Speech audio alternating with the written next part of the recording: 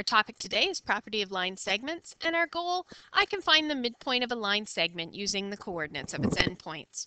So before we can go about finding the midpoint of a line segment, we have to know what that is. So here's a definition for you.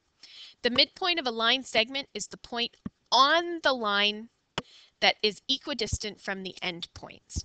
Okay, so it's actually on the line segment because a line does not have a midpoint. It goes forever in either direction, so there are no endpoints. So you can only have a midpoint of a line segment.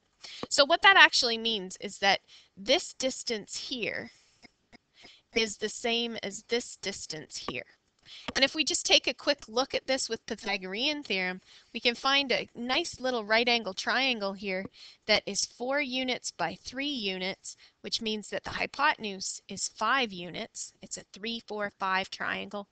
And up here we have another 3, 4, 5 triangle. So those two lengths are definitely the same. So now we're going to go about seeing how we can relate the coordinates in the midpoint to the coordinates of the endpoints. So let's take a look at what the coordinates of the endpoints are. This one is 1, 2. And this endpoint up here is 9, 8. And if you take a look at this one here, I believe the midpoint is the point 5, 5. So let's take a look at how we can compare the coordinates. If we take a look at the x coordinates, the two x coordinates are 9 and 1 for the endpoints, and the x coordinate of the midpoint is 5. And if we take a look at the y coordinates, the two y coordinates are 8 and 2. And the y coordinate of the midpoint is 5. So we need to find some way to relate those numbers. Now, have a look at this. 9 plus 1 is 10, divided by 2 is 5. Now let's do the same thing with the y coordinates. 8 plus 2 is 10, divided by 2 is 5. What we actually just did there was take the average of the end coordinates, and that will work every time. When you want to find the middle of something, you take an average. If you want to find kind of what the middle of your marks are, you average your marks. You add them all up and divide by how many marks there are. So in this case, we added up the two coordinates and divided by 2 coordinates. And that gives us the middle of those coordinates. So that is going to happen every time, and that gives us the midpoint formula. To find the coordinates of the midpoint of a line segment, you will simply average the endpoint's coordinates. This will give us this formula. Add up the x coordinates and divide by how many there are, which is 2. And when you're done that, add up the y coordinates and divide by 2, which is how many coordinates there are. So let's actually put this into play. Determine the midpoint of the line segment with endpoints 4, 9. So that's this one here. And 2, negative 1. That's this one here. So we're trying to find the midpoint of that line. And we're going to do that with the formula. The formula says m equals x1 plus x2 over 2, y1 plus y2 over 2. So in this case, my x's are 4 and 2. So I add them up. 4 plus 2, and since there's 2 of them, to take an average, I divide by 2. Now 4 plus 2 is 6, divided by 2 is 3. And now I have to do that with the y coordinates. My y's are 9 and negative 1. So I have to do 9 plus negative 1. If I get rid of the double signs, that's 9 minus 1 divided by 2. And I'm just going to put a little arrow there to say that we added negative 1, which means that we have minus 1. And so 9 minus 1 is 8, divided by 2 is 4. Let's take a look at 3, 4 and see if that's the center here. So 3, 4, oh, it looks like it's on the line. And if I take a look, I go over 1, up, 1, 2, 3, 4, 5, over 1, up, 1, 2, 3, 4, 5. So that gives us the same two little right triangles in there. So if we've got the same two little right triangles in there, those two hypotenuses will be the same as well. So we have an equidistant one. Now, example number 2 says the diameter of a circle has endpoints 4, 3 and negative 2, 6. What is its center? Well, the center will be the middle of the diameter. Okay, we know that.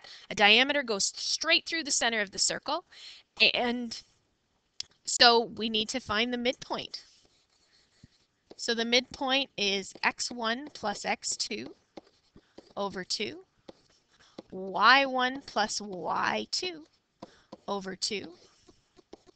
And if I add up the x's, I have 4 plus negative 2. Maybe I'll write it down this time. 4 plus negative 2 over 2. And 3 plus 6 over 2. Well, 4 plus negative 2 is 4 minus 2 divided by 2.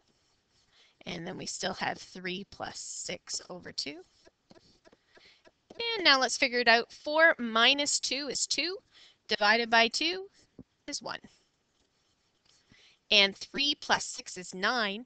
Divided by 2 is 4.5. So the center of the circle is at 1, 4.5. That might have been hard to spot on a graph if we graphed it. Now this one's slightly different. The midpoint of a line segment is 3, negative 2. One of the endpoints is 8, 15. What is the other endpoint? Well, since we know the midpoint is given by x1 plus x2 over 2 and y1 plus y2 over 2, we're going to fill in the information we know. And part of the information we know is actually the midpoint, 3, negative 2. And I've got one of the endpoints, but I don't have the other one. So I'm going to leave it as x2.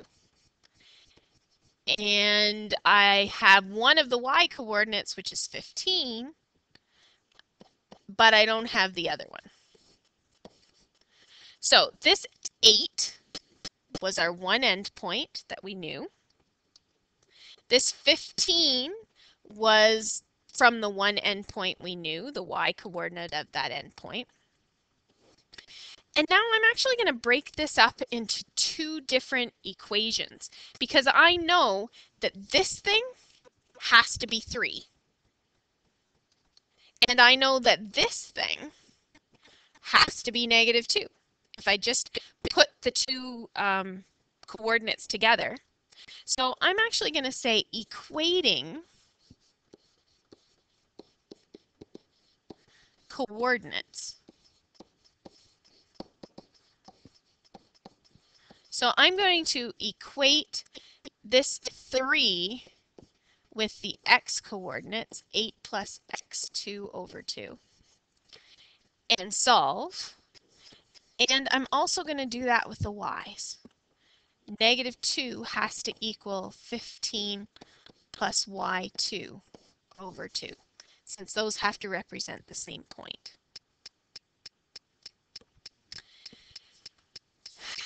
Now, to solve, I'm going to get rid of that divide by 2.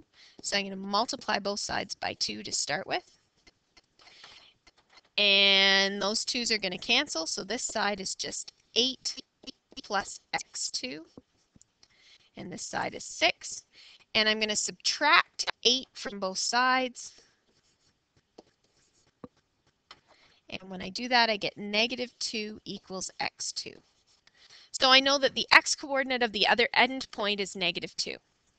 I'm going to go about the same thing over here. I'm going to multiply both sides of this by 2. These 2's are going to cancel, which leaves me with negative 4 equals 15 plus y2. And now I'm going to subtract 15 on both sides.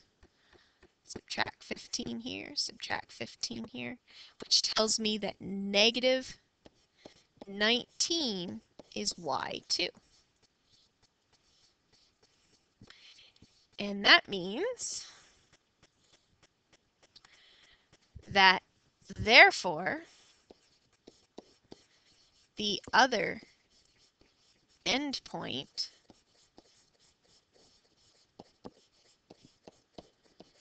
is negative 2, that's the other x, and negative 19, that's the other y.